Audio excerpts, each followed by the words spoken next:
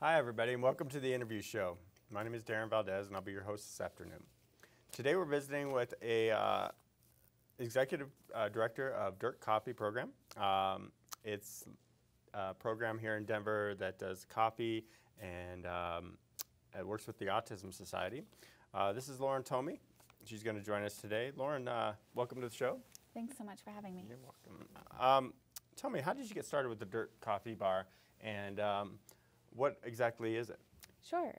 So Dirt Coffee is a nonprofit coffee truck that serves the Denver metro area, and we have a mission to employ young adults with autism.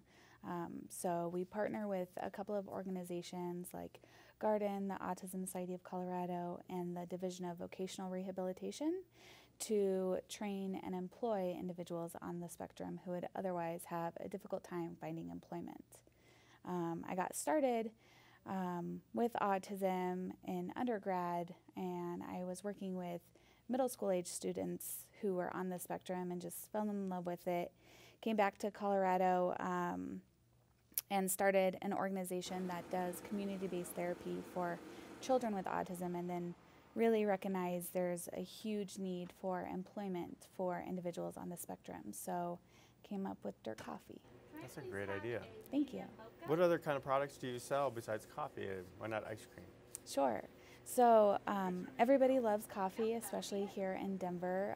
It's the second largest traded commodity in the world, so it's really easy to sell, and we use it to spread awareness for our mission. But you can also find pastries, tea, and other coffee-related items to be enjoyed from the truck. I love coffee, so that's a good idea.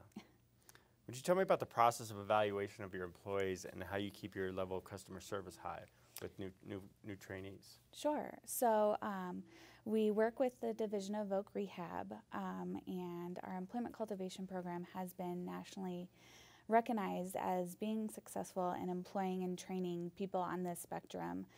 So we have a variety of ways of training the individual one-on-one. They work with a job coach pretty consistently throughout the entire process, which could take anywhere from 3 months to a couple years, depending on where they're at and what skills need to be developed. So we start with usually a personality assessment to see where they're at, and then before getting them on the truck, evaluate what skills they have and where their interests lie, and then work with them one-on-one on the truck to develop those skills and eventually have them work towards employment outside of the truck in their community.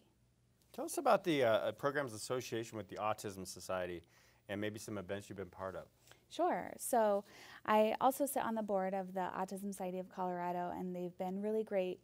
They sponsor our truck and invite us to a lot of their events, like the Harvest Festival, which is a fall event for individuals on the spectrum to just come and learn about different programs in their community. So we sell coffee there. They also do a walk every summer where we were featured at last year, and we're excited to be at this year as well. What's been the most challenging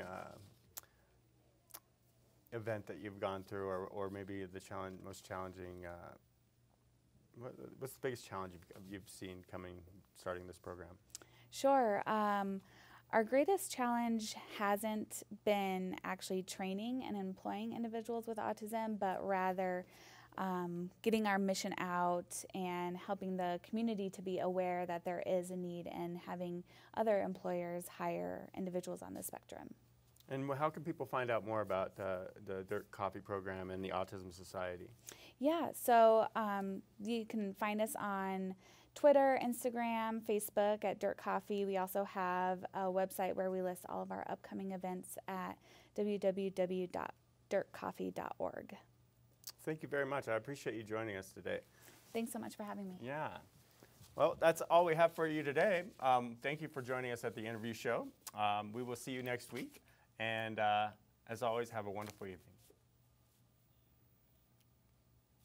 And almost made 5 minutes.